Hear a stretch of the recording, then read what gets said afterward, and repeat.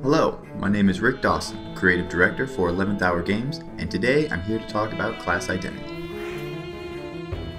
In Last Epoch, class identity means that the character you play is more than just a collection of stats and functions.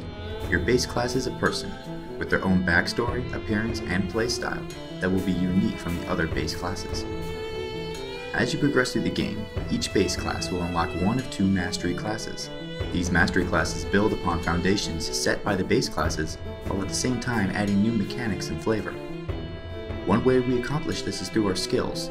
During the design work of every skill, we ask, does the skill enhance class identity?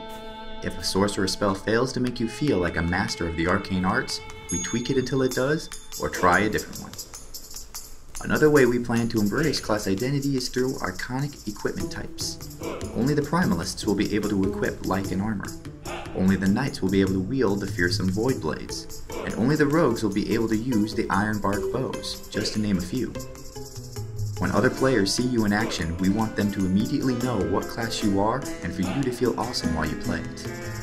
For more info on our exciting character classes and more, subscribe to the channel, and stay tuned to our new series, What Makes Last Epoch Different.